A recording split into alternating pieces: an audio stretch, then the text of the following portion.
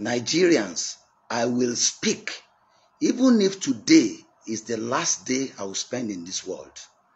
I want you to know that the battle Asiwaju is fighting to rid this country of endemic corruption is a battle that cannot be left in his hand alone. Every head of parastatals in Nigeria must stand up to let him know the rot in your own establishment. I tell you, NDIC stinks.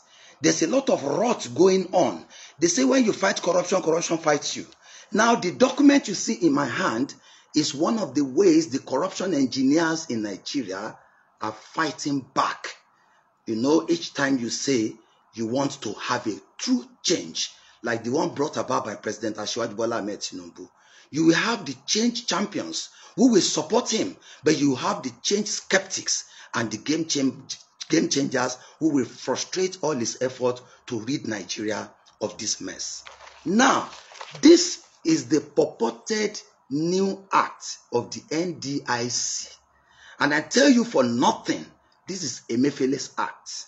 I tell you because here they have taken away the powers of Mr. President in respect of the NDIC. Let me start by telling you the mandate of the NDIC. The NDIC is set up as an independent agency of government to ensure that depositors' money is protected in all the banks and all financial institutions, to protect it so that Nigerians can be protected from the misbehavior of bank directors, whether in conspiracy with the CBN or when they are acting alone. That is why the NDIC has been set up as an independent body to ensure that depositors do not cry even when banks fail. So there are 4 mandates. The first mandate of the NDIC is to guarantee Nigerians who have deposits in all these banks that relax, be calm, your deposit is safe. Number 2 is to inspect the banks, because prevention is better than cure.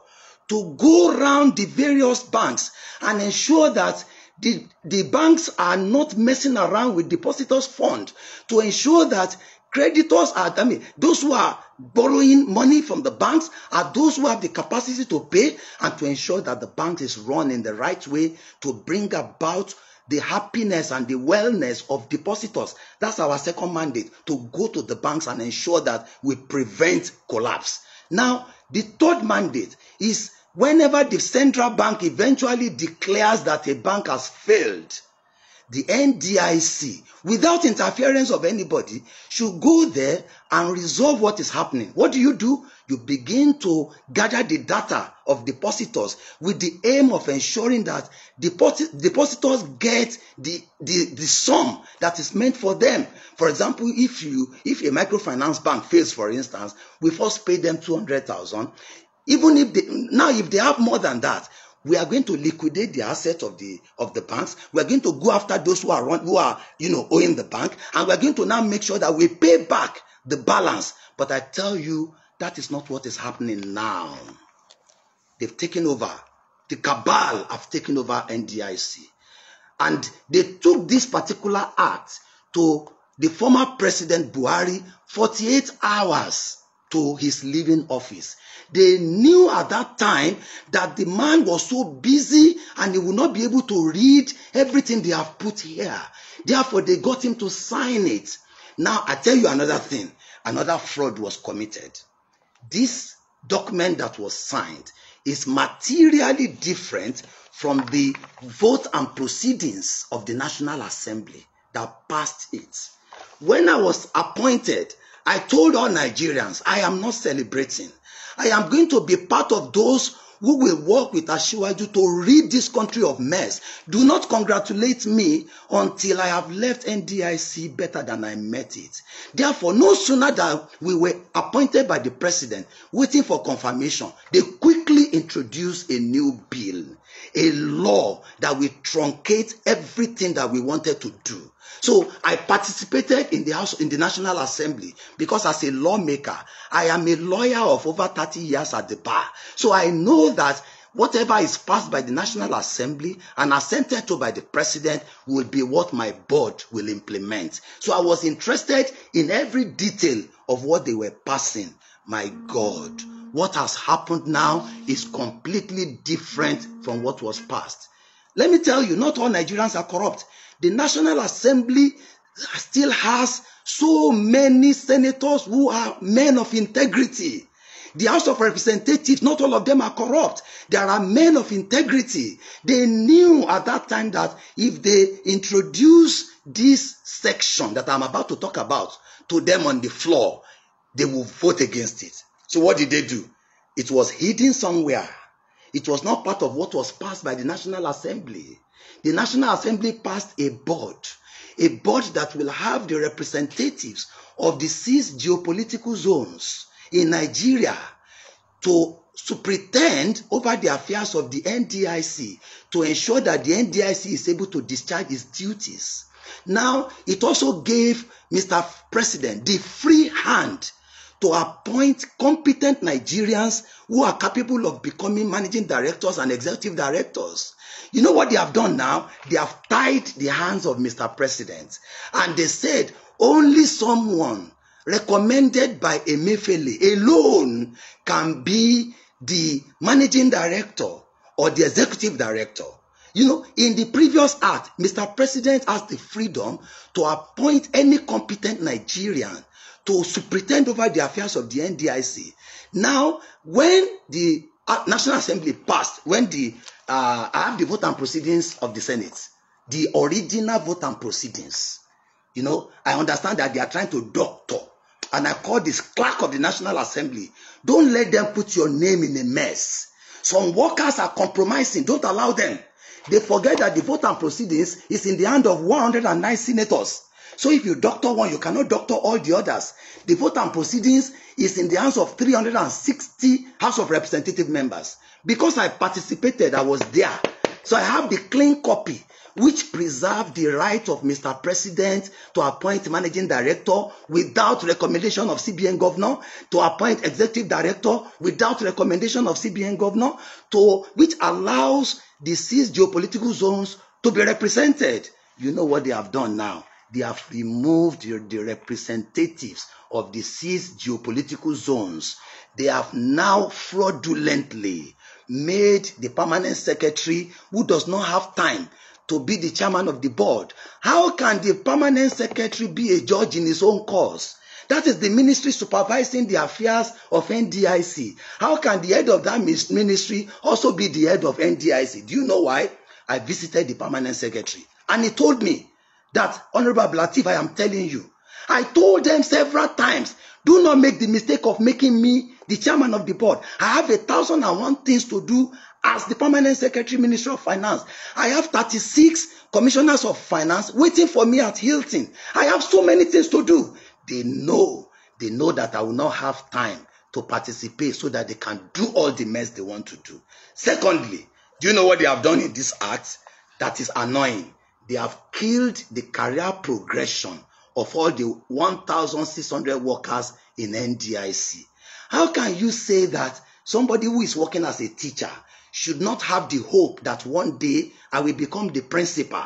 So what they have done here is that no worker, no director in NDIC can ever progress to become executive director, to become the managing director, because they said even if you work all your years in the NDIC, only the central bank can appoint and recommend who should be the executive director or managing director.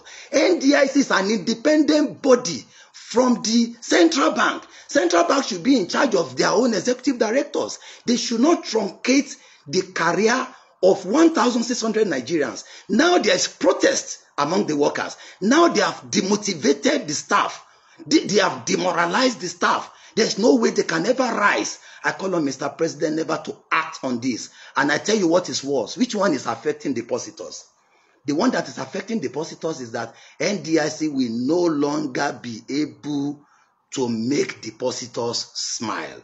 I tell you for nothing, I have thousands of petitions on my table by Nigerians who are owed by the NDIC, who find it difficult to claim their rights from the NDIC. They are frustrated. As I speak, they can come out. You know, because the NDIC has so many useless sections here.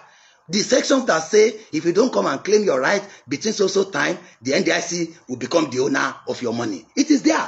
How can you say a microfinance that is closed? And now say, how do you now get these depositors to come and collect their money? You say you are using town crier in today Nigeria to go and tell people in the village that all of you who have money in Uganda microfinance, come and collect your money from NDIC. When they have phone number that you can call. So you are denying Nigerians trillions of money. And I will not accept it. My board will not share kobo. I think of my grave. I think of my Lord. I want, if I'm removed tomorrow, I don't care. But this law now has removed the independence of the NDIC. Do you know how? Now, the former law says NDIC shall be free to go and investigate, the banks. Now, this law says NDIC can only go and investigate banks if central bank approves. This section, before, if NDIC realizes that you are supposed to collect your money, NDIC should be able to pay you free. Now, there's a section which says, even when the bank suspend payment to you, and NDIC is supposed to pay you, NDIC should go and get the approval of central bank before NDIC can pay you. This is corruption. You do not need the approval of central bank if you say NDIC is an independent agency. So today, there are 35 sections here that are put there by corruption engineers in Nigeria, where they are saying, for NDIC to do this, it needs the concurrence of central bank. For NDIC to do this, it needs the concurrence. Let me tell you, Nigeria of yesterday is different from Nigeria of today. Asiwaju is determined. Asiwaju is bold. He has the courage to lead this country, but he cannot do it unless the heads of agencies and parastatals are ready to stand the test of time. Tell off anybody. You remove me, I don't care. Who am I? So long as you don't remove me from worshiping my Lord. You cannot do that. So what you are saying currently is that people think it's because it did not affect our tenure. It's because they are not lawyers. I am a lawyer of over 30 years at the bar. When a law was done, look at the previous law. We were appointed validly by Mr. President, acting under the 2006 law. We were confirmed validly by the Senate of the Federal Republic of Nigeria, acting under the 2006 law. Okay, now, Section 98 of the new law says, everything done under the old law shall remain valid.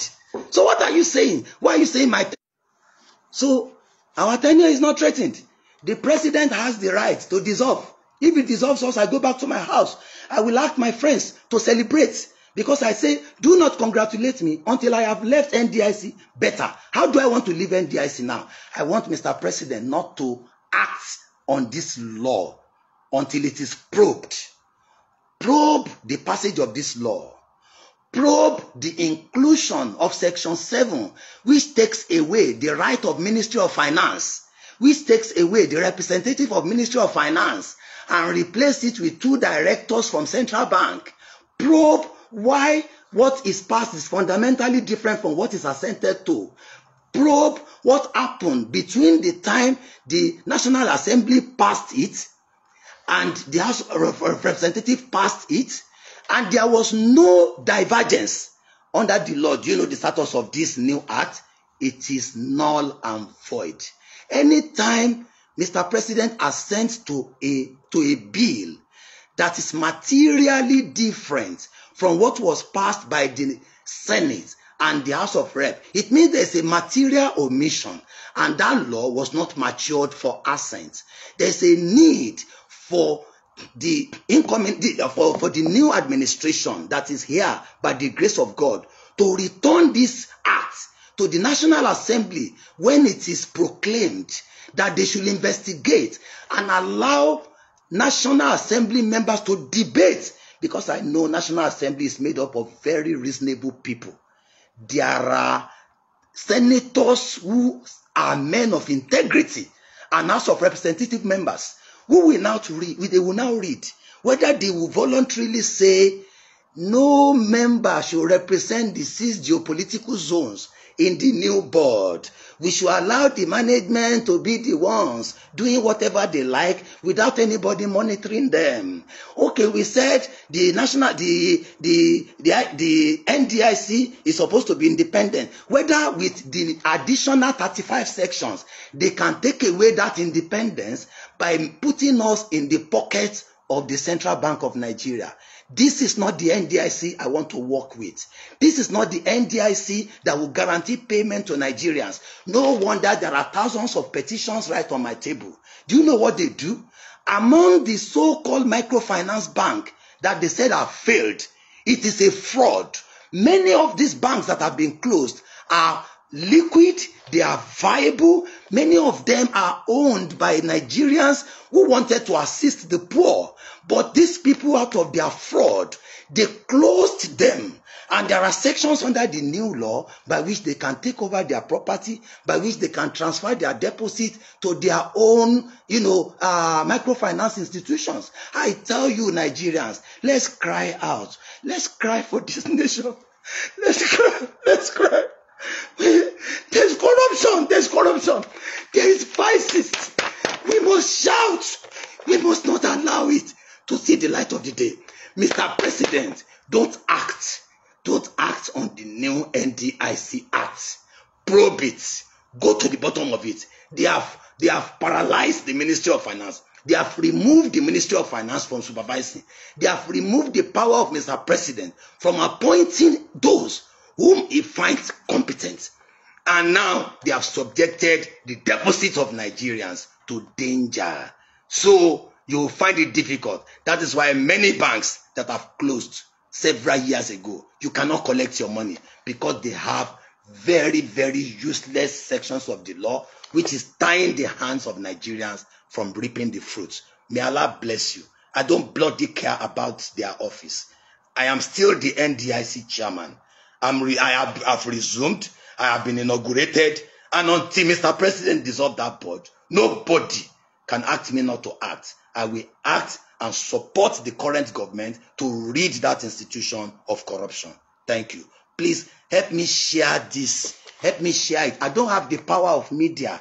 I don't have the power to pay people. But I trust you as Nigerians. You will share this to ensure that all Nigerians are carried along and to know the evil that is happening. This one is toying with Nigerians, poor people who pay into the banks. You will not be able to collect your money out of no fault of your own. Now our job is to make sure you are happy. But now they want to make you sad. They want to make you frustrated, even over your money. It will not happen. May God bless Asiwaju Bola Ahmed Tinubu. May God bless the Federal Republic of Nigeria. May God bless all of you who are change champions. Nigeria will not be the same again. It's a renewed hope and we shall win. Thank you.